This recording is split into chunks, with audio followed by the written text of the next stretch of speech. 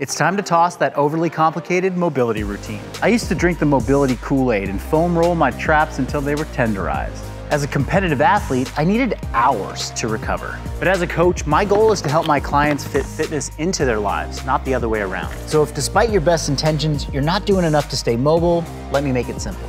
First, hit follow to see more ways to make fitness more doable. Then hit one of these best of moves to get the most mileage for your time. Just hit one or two for 5 minutes after you train.